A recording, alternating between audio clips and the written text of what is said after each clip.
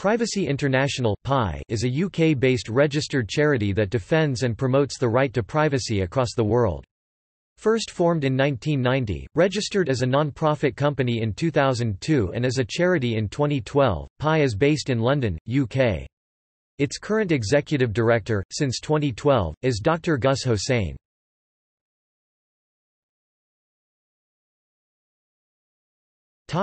Formation, background and objectives. During 1990, in response to increasing awareness about the globalization of surveillance, more than 100 privacy experts and human rights organizations from 40 countries took steps to form an international organization for the protection of privacy. Members of the new body, including computer professionals, academics, lawyers, journalists, jurists, and activists, had a common interest in promoting an international understanding of the importance of privacy and data protection. Meetings of the group, which took the name Privacy International (PI), were held throughout that year in North America, Europe, Asia, and the South Pacific, and members agreed to work toward the establishment of new forms of privacy advocacy at the international level.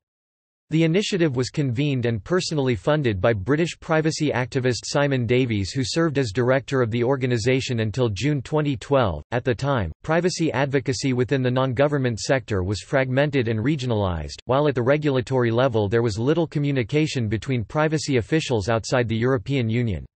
Awareness of privacy issues at the international level was generated primarily through academic publications and international news reports, but privacy campaigning at an international level until that time had not been feasible. While there had for some years existed an annual international meeting of privacy regulators, the formation of Privacy International was the first successful attempt to establish a global focus on this emerging area of human rights.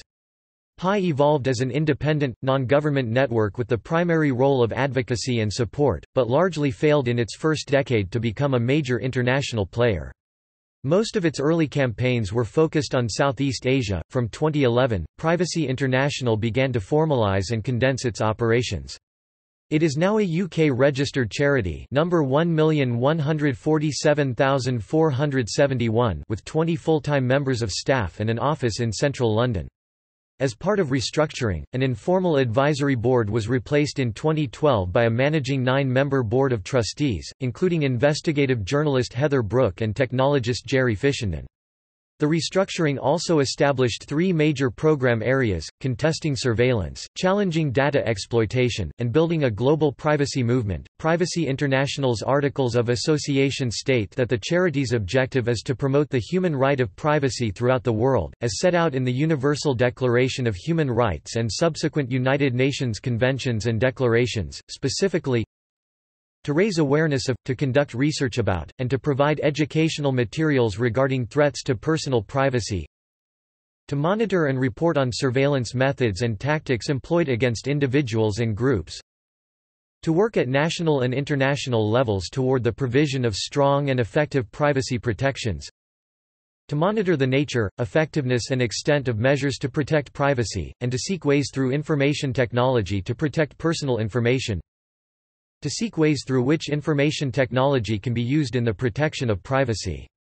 Privacy International has been funded and supported by a variety of foundations, academic establishments, and non-government organizations, including the Adesium Foundation, the Open Society Foundations, the International Research Development Centre, the European Parliament, the European Commission, the Joseph Rowntree Reform Trust, the Esme Fairbairn Foundation, the University of Toronto's Canada Centre for Global Security Studies in the Munk School of Global Affairs, the American Civil Liberties Union, the Electronic Privacy Information Center, the Fund for Constitutional Government, the Stern Foundation, the Privacy Foundation, the German Marshall Fund, the University of New South Wales, the German Permanent Mission to the UN, the Oak Foundation, the Renewable Freedom Foundation, the Omidyar Network, the Roughly Charitable Trust, the Swedish International Development Agency, and the Street Foundation. It also receives a small amount of finance via contributions.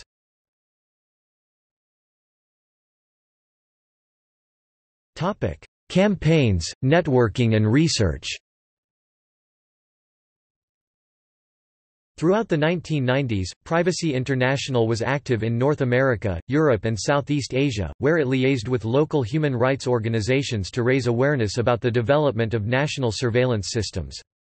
From 2001 to 2010, the organization shifted much of its focus to issues concerning the EU and the United States.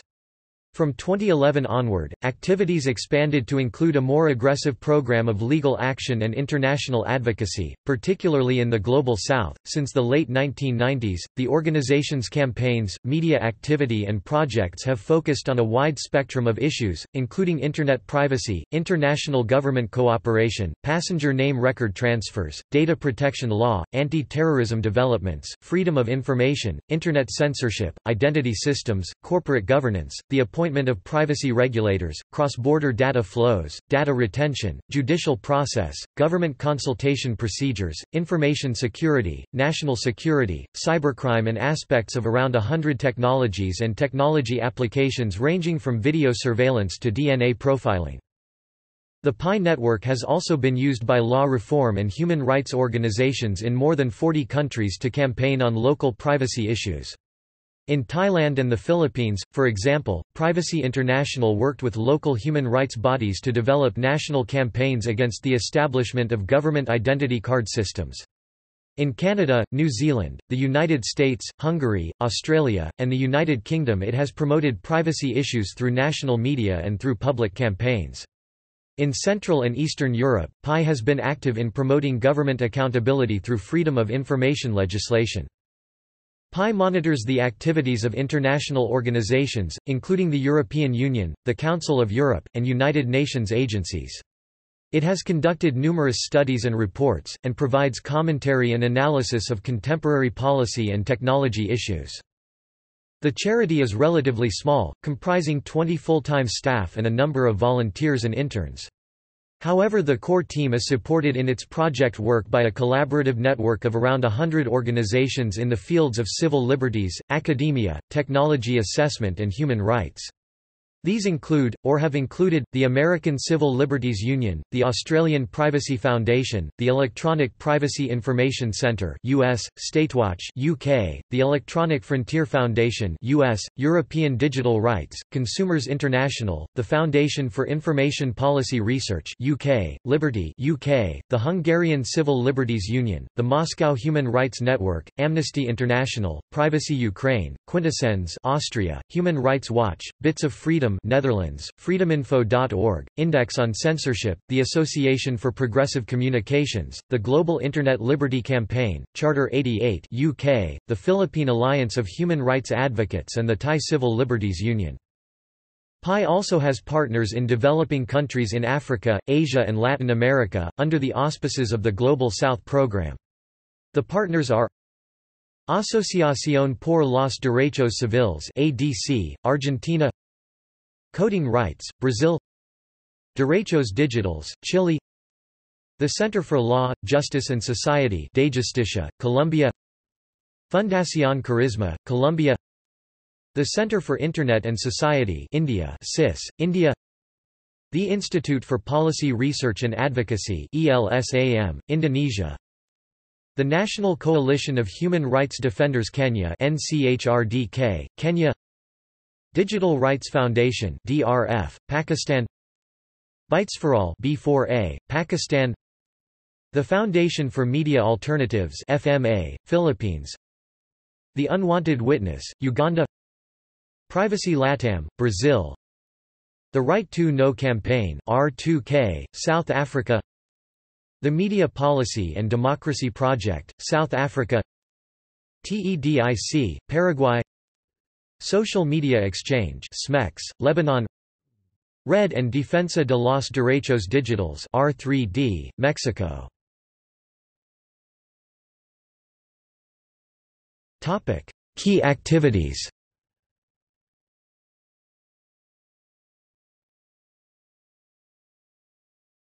Topic: Legal actions. Privacy International's legal actions against governments and companies include the following cases. In the matter of the search of an Apple iPhone seized during the execution of a search warrant on a black Lexus IS 300, California license plate 35KGD203, Apple v. FBI. 10 Human Rights Organizations v. United Kingdom. UK Government Hacking Challenge. Bulk Personal Datasets Challenge. Criminal complaint to National Cybercrime Unit on behalf of Bahraini activists. Privacy International v. United Kingdom. OECD complaint against BT, Verizon Enterprise, Vodafone Cable, Viatel, Level 3, and Interu. Privacy International v. Secretary of State for the Foreign and Commonwealth Office et al. Privacy International v. The Commissioner for HM Revenue and Customs. OECD complaint, Trovicor exporting surveillance technology to Bahrain.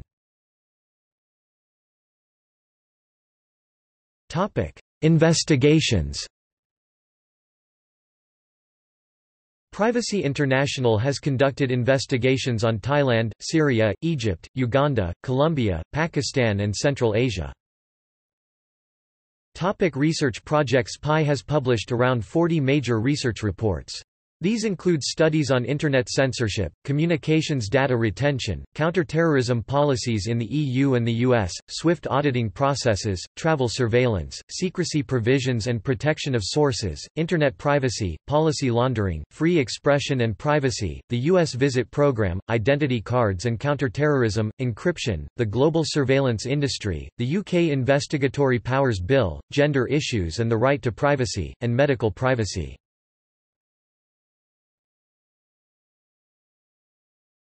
PI called on Swiss government to withdraw export licenses for monitoring technology.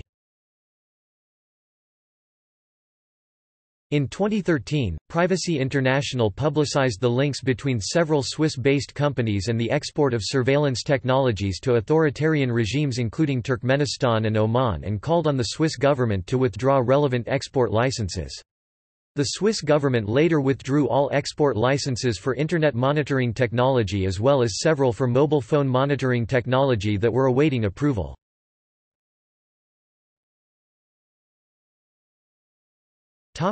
European data protection law.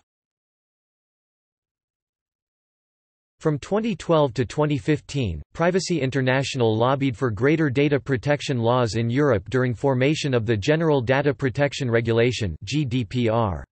While praising certain provisions including the expansion of people's rights over personal data, Privacy International claims potential loopholes and vague language make the GDPR fall short of fully safeguarding against unique 21st-century threats to data protection.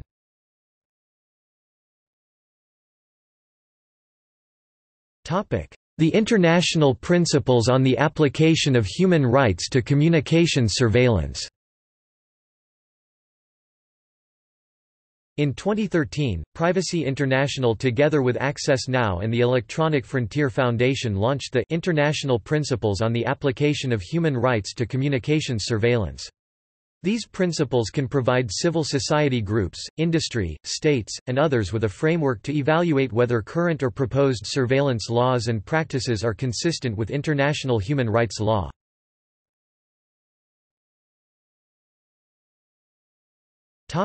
Big Brother Incorporated. In 1995, PI published a report on the international trade in surveillance technology, entitled Big Brother Incorporated and focusing on the sale of technologies by companies in Western countries to repressive regimes intent on using them as tools of political control. However, governments and regulators did not intervene and regulate the surveillance industry, the value of which is now estimated at around $5 billion a year. Exports of surveillance technology to foreign regimes are still wholly at the discretion of the exporter. PI therefore commenced a second investigation in June 2011. The project, also called Big Brother Incorporated, uses a blend of research and investigation, public campaigning, political engagement and strategic litigation to bring to light the abuses of the surveillance industry and to campaign for proper government regulation, specifically export control regimes. In December 2011, Privacy International released documents collected from a number of surveillance trade shows and conferences, most prominently the ISS World Conference in Washington, D.C. in collaboration with WikiLeaks, BuggedPlanet, the Bureau of Investigative Journalism, The Washington Post, L'Espresso, The Hindu, ARD and OWNI. The spy files included brochures, catalogs, technical specifications, contracts and price lists for the products of around 160 companies. During 2012, there was growing international awareness of the problems inherent in the rise of the surveillance industry and increasing momentum towards stricter regulation of surveillance technology exports. In March 2012, the EU banned the export of monitoring equipment to the Iranian authorities. The following month, a European Parliament resolution calling for stricter oversight of companies selling equipment to countries such as Syria or China was passed overwhelmingly, with 580 votes for, 28 against, and 74 abstentions. In July 2012, the French Minister for the Digital Economy, Fleur Pellerin, announced her opposition to exports of surveillance technology to repressive regimes during a radio show hosted by Le Monde and public broadcaster France Culture. In September 2012, comments made by the German foreign minister at an Internet and human rights conference in Berlin were interpreted by the German media as a clear statement of intent to push for tighter controls of EU surveillance technology exports at a national and European level.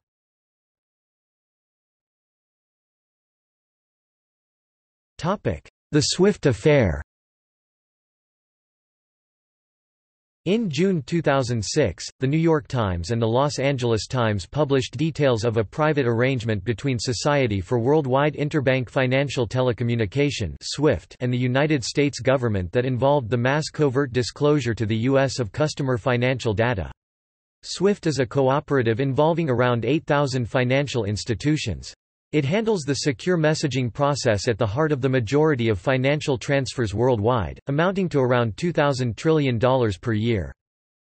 The following week PI filed simultaneous complaints with data protection and privacy regulators in 38 countries concerning the secret disclosures of records. The complaints alleged that the transfers violated EU law. The PI complaints sparked a series of regulatory and legal actions that have ultimately forced SWIFT to re-evaluate its practices. The organization has now agreed to move its data operations to Switzerland, where U.S. authorities have no jurisdiction.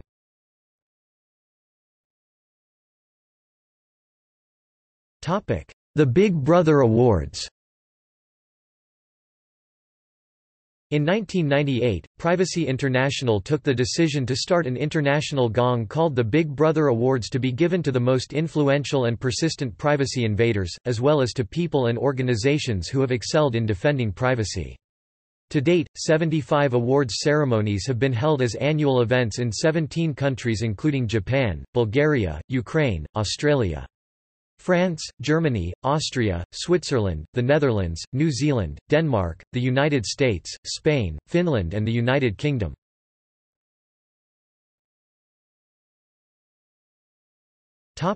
The Stupid Security Competition. In January 2003, PI launched an international competition to discover the world's most pointless, intrusive and self-serving security initiatives. The Stupid Security Award highlighted measures which are pointless and illusory, and which cause unnecessary distress, annoyance and unintended danger to the public. The competition resulted in over 5,000 nominations from around the world. The winners were announced at the Computers, Freedom and Privacy Conference in New York on 3 April that year.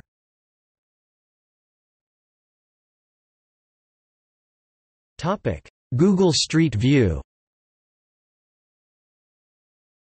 In March 2009, following the addition of 25 UK cities to Google's Street View service, Privacy International sent a formal complaint about the service to the UK Information Commissioner's Office (ICO).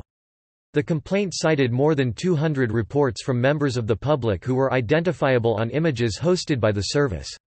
Privacy International Director Simon Davies said that the organisation had filed the complaint due to the clear embarrassment and damage Street View had caused to many Britons.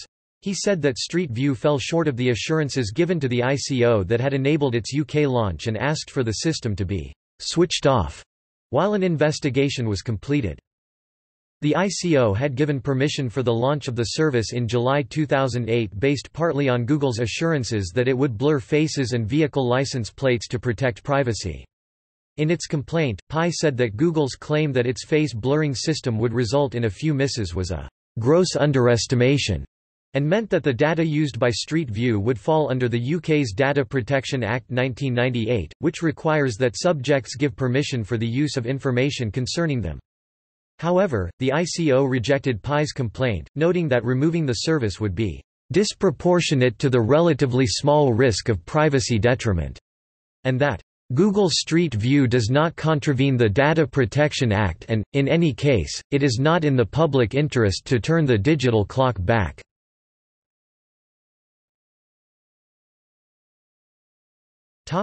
NSA-GCHQ tribunal case.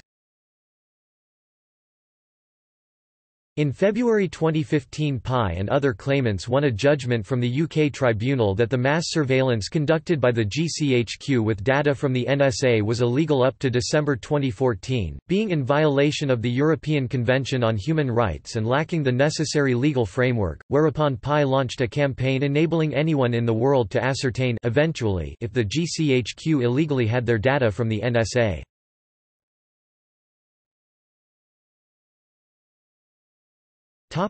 Pi and public controversy. Privacy International's unconventional and sometimes aggressive approach to privacy advocacy has at times resulted in controversy and a questioning of its motives. The most notable political controversy surrounding the organisation was sparked in 2005 when British Prime Minister Tony Blair and Home Secretary Charles Clarke publicly accused Pi's director and founder Simon Davies of covertly using his academic affiliation with the London School of Economics (LSE) to undermine the government's plans for a national identity card. The LSE director Sir Howard Davies strongly rebutted this charge. The government's intent was apparently to raise doubts about the accuracy of the report in several areas and in particular, the manner in which projected cost estimates had been calculated based on figures developed by the independent IT analysis company, Cable, and what it called, "selective and misleading use of evidence regarding biometrics and a failure to include any natural scientists to inform the report despite the significant claims made about biometrics and the accuracy of biometric technologies." Rather than address the issues raised by the report, several government politicians and their biometric experts instead chose to criticize the accuracy of the report, questioning whether the involvement of leading Pi campaigners and well-known opponents of identity cards meant that it could be considered unbiased. The episode is notable for the nature of its overtly political attack on an academic report from a leading UK university and its personalisation of criticisms of Simon Davies. Even MPs who supported identity cards recognized that the government had entered new territory by undermining independent academic work on issues of legitimate contemporary interest. The government's claims of bias were strenuously denied by Simon Davies and resulted in heated debate between government and opposition parties both in the House of Commons and the House of Lords. The coverage led Davies to draw comparisons of the argument with former government scientific advisor David Kelly, who took his life following an allegedly similar campaign. In his 2006 autobiography, another former Home Secretary David Blunkett wrote, "I am really sorry that the London School of Economics have allowed him Davies to even hint that he has any connection with them." Davies has lectured at the LSE since 1997 and continues to do so both as visiting fellow and as co-director of the LSE's Policy Engagement Network.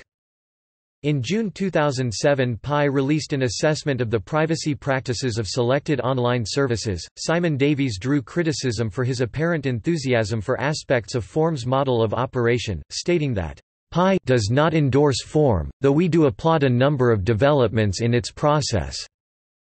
Pi as a group has not published any analysis or comment concerning Form products. In March 2009, following Pi's criticism of Google Street View service, Davies sent an open letter to Google chief executive Eric Schmidt, accusing the company of briefing journalists against him, by claiming Davies was biased in favor of Microsoft.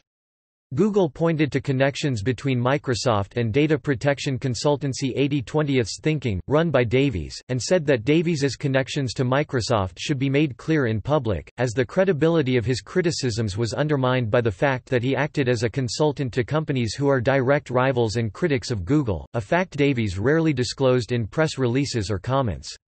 80/20 Thinking ceased operations in 2009.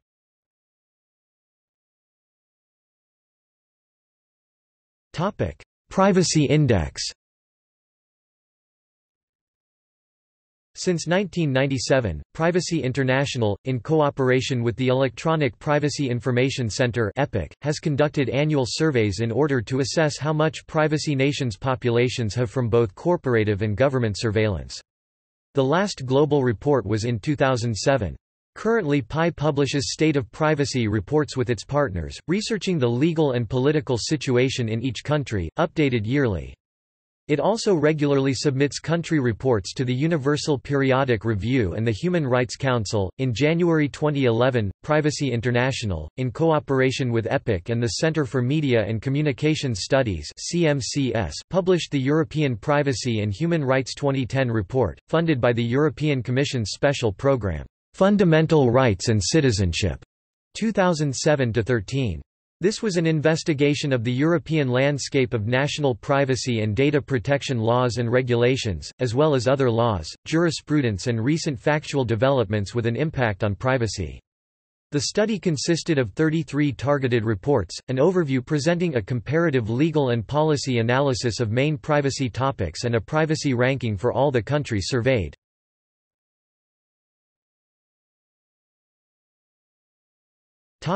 See also: Data protection.